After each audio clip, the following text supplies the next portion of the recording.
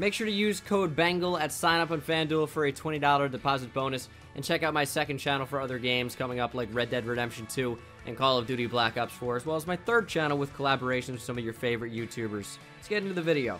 What's going on, guys? Bengal again here, coming back at you with another video. Today, we're going to be talking about what does it mean to be a bust?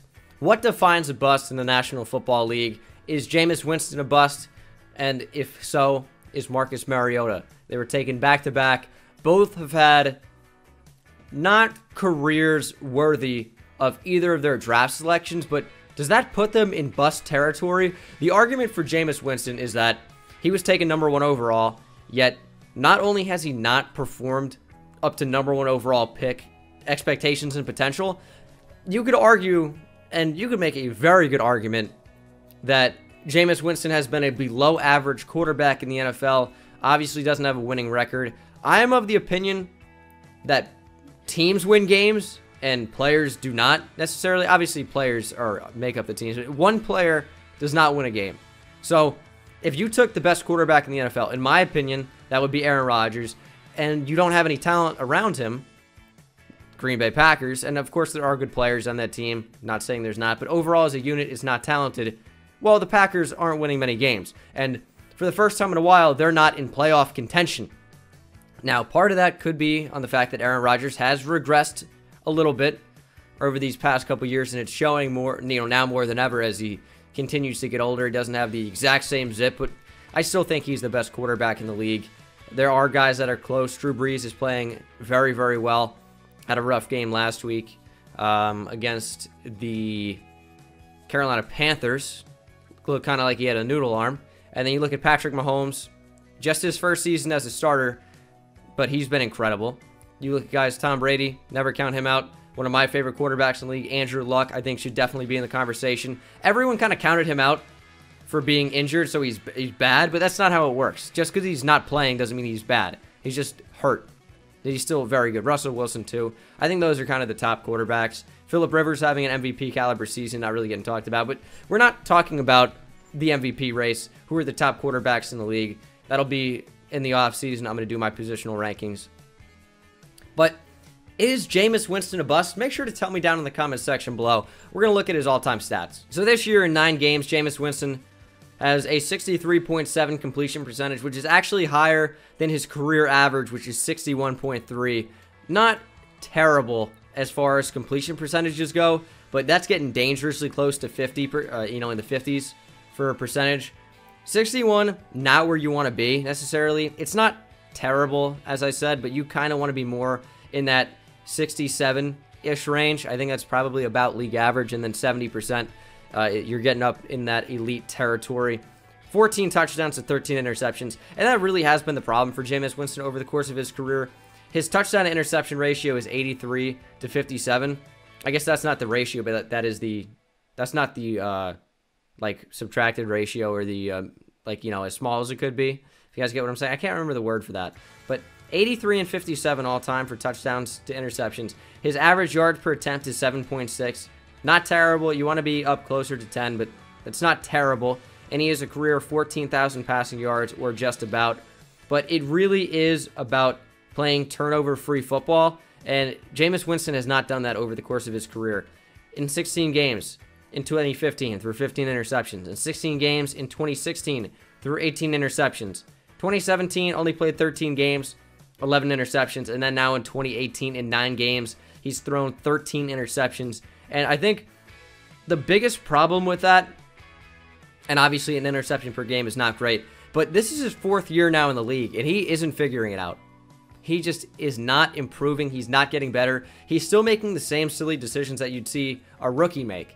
And we saw him make, because he'd be going down, and sometimes it's a smart decision to take the sack, and Jameis Winston does not have that. He'll throw the ball up. He'll lob it. He often doesn't throw it away. He throws it into traffic, into tight coverage, and he just doesn't make the correct decisions, because if you're making the correct decisions, you can kind of make up for a little bit of a lack of accuracy or throw power. If you're playing it smart, you have the good anticipation and awareness to know what you're doing with the football, you can pass as a decent quarterback in this league. Look at Ryan Fitzpatrick as a career backup. Not a great arm, not incredibly accurate, but He has above average anticipation. We've seen it especially this year, and he's not a great example because he's not that good, despite having an amazing season to start it off here in 2018. But again, below average traits, has performed above average, you could say, in the course of his career. That's how he stayed in the NFL for so long. But Jameis Winston has not improved. And would I label Jameis Winston a bust? I think so at this point. I mean, he was a #1 overall pick that has been an average to below average starter in the NFL over the course of his 4 years. And when you take a player at #1 overall, you don't only expect them to mature and to be your everyday starting quarterback, which there's a question right now in Tampa Bay. Are we going to go with Jameis Winston going forward? And I think the answer is probably not. When his contract comes to an end, which I believe is this year, I think it's 4 years plus a team option for the 5th year, they could very well say, hey, we're not picking up your 5th-year team option. Jameis, thanks, but no thanks. Go test free agency. And he could be a decent backup, average to below average starter in the NFL, especially if he figures it out. But as of this moment, he has not been anywhere close to what the Bucs expected, and that's not saying anything. But to say that he's a bust, I think it's right. It's right there. I don't think it's going too far. I think he's been a bust in this league. He's been average to below average, and when you're taken that high in the first round, you have to be at least a decent starter, and he hasn't been. So what is a bust exactly? Is it not living up to your draft pick? Not living up to your draft potential? Or is it a player that is taken in the first or second round and completely flames out, or is not good at all? And Jameis Winston has been better than that. He's been average to below average, but only very slightly. He's been around that average mark. And would you consider an average player to be a bust?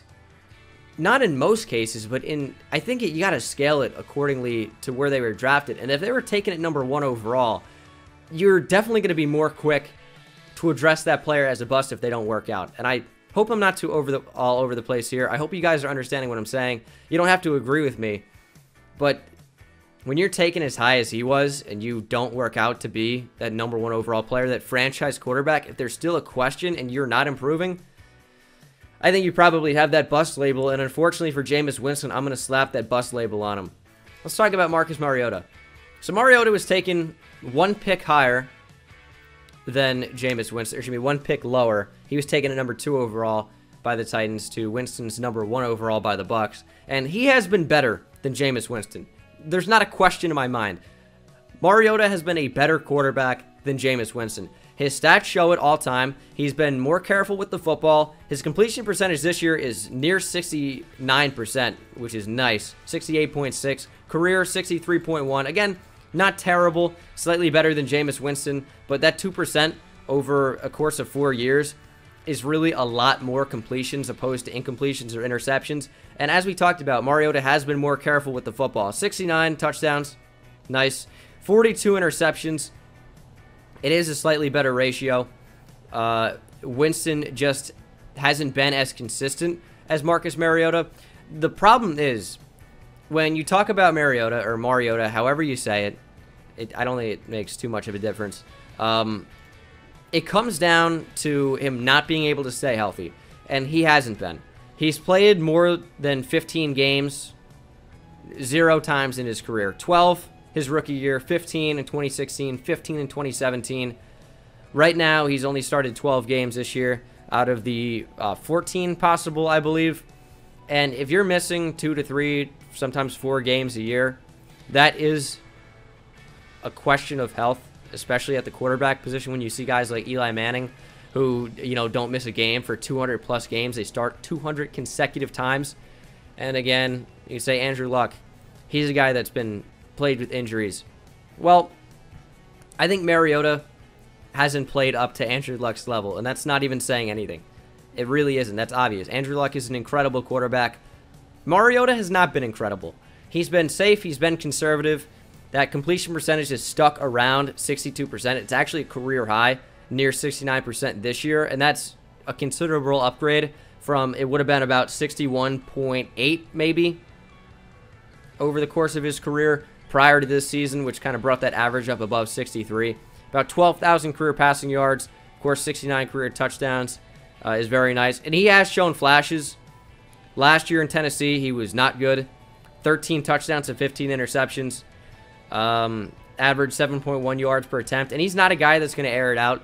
He's been very conservative. But in 2016, 3,400 yards passing, 26 touchdowns to only 9 interceptions. So he's shown that he can do it. High touchdown to low interception ratio. But then back again this year. He has been playing injured. It's been a wrist or hand injury. So maybe you have to take some stock in that. Because that is a tougher injury to play through, especially when you're playing quarterback. And even if it's not your throwing hand, you are getting the football pounded into that non-throwing hand every single time you're snapping the ball, whether it's out of the shotgun or under center. 11 touchdowns to 8 interceptions this year. And it isn't all about touchdown to interception ratio, but that's talking about being conservative and being safe with the football, which is kind of what you want to be. Not necessarily so much conservative, but safe. You want to make those smart decisions. You obviously do not want to turn over the football. His quarterback rating has stuck around the 90s for most of his career. 95.6 was his career high in 2016 at just 23 years of age. And then this year, 91.9. Last year, obviously not a great year.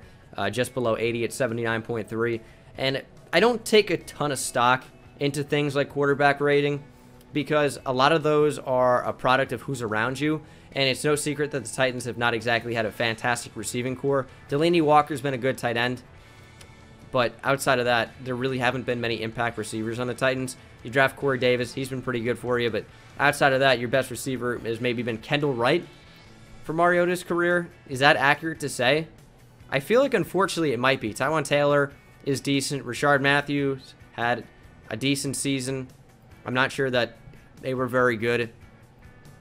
I mean, it's an interesting situation because it's not like Mariota has been incredible for his career either. And he was taken just a pick later. And has he been that franchise guy for Tennessee? Probably not. He probably hasn't been. Obviously not playing up to number 2 overall. And his numbers are only slightly better than Jameis Winston. Not that it's necessarily a competition, but that's what we're pretty much breaking it down to at this point. Because if we're calling Jameis Winston a bust, which I guess I am, could you call Mariota a bust? I mean, the numbers are somewhat similar. None of them are too incredible. And in fact, Mariota, touchdown and interception-wise, has been slightly more turnover-prone, which I guess I didn't realize at first. I'm not really a math guy to do that. It's interesting. And touchdown to interception ratio, I don't think, is a fantastic testament of being conservative, being safe with the football. Because if you look at interception ratio, which is interception, this ratio of attempts to interceptions, for career, Mariota has been right at 3.1. Or excuse me, Jameis Winston's right at 3.1. And then Marcus Mariota has been at 2.6, which is considerably better. So touchdown to interception ratio doesn't tell the whole tale, even though you think that it might off the bat. I know this is a really rambly, ranty style video, but I'm a little bit confused about whether to call Mariota a bust, if we're going to call Jameis Winston a bust. And is Jameis Winston even a bust? It depends what you consider a bust to be. It's kind of a yes and no situation because he hasn't been that guy that you expected him to be. But is that what a bust is? I think it's kind of a slippery slope. I know, kind of a ranty, all over the place, rambly style video. But sometimes I just like to get in front of the camera and kind of talk off the top of my head about these sort of things and look up some stats and see where they kind of fall in line with my own perceived opinions. But hope you guys enjoyed. Thank you so much for watching. Let me know what you think a bust is down in the comments section below. Let me think if you think these guys, or let me know if you think these guys are busts. What do you consider a bust to be? It's a weird question, but that's going to do it for me, guys. Thank you so much for watching. Hope you enjoyed, and I will see you in the next one. Take it easy.